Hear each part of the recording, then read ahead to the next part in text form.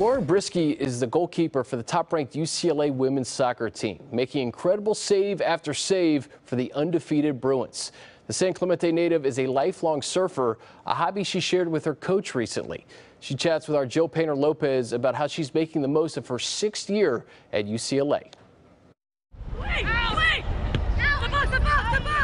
Well, Lauren, tell me about this #1 team in the country. You're the goalkeeper for this team. What is it like? Well, I'm just so excited. Obviously, it's my last year. Just seeing the development with our new coaches, like we call it, like the new era. So it's been super exciting just seeing the development of our trust in our coaches and the trust they have in us. Duke and North Carolina, you guys go on the road and beat both of those teams. We really had nothing to lose. We just really, obviously, like tried our hardest. Another huge save from Brzykcy. The day before, Marg was like, let's do it.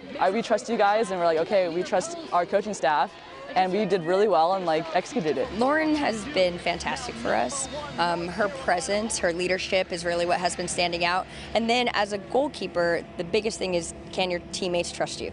And she's shown time and time again that she's like old reliable back there. Growing up as a SoCal kid, coming from San Clemente to be where you are here, it's got to be a dream, right? Yeah, I mean, it's super close to home. I've been super fortunate. It's only about like an hour and a half.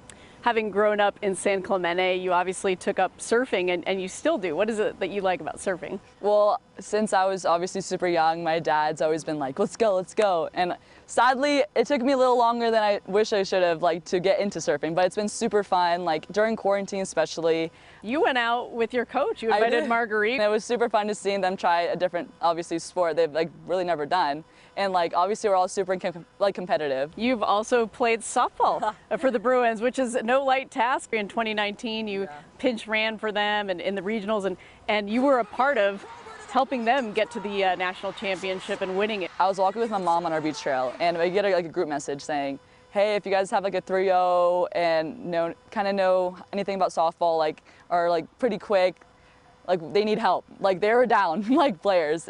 But it was super fun just seeing, like being able to be in that environment. And I met all the obviously softball players. Now I'm super close with them still today. And TikTok, you've been a bit of a TikTok star. I guess. What makes it fun for you? A random video blew up. I don't even know. It was about this tsunami. And I was like, whoa, it has like 18 million views, which is kind of nuts. For me, it's just like fun. It's just like a little outlet. I'm at like 104K, I think, which is kind of crazy. But it's been super fun.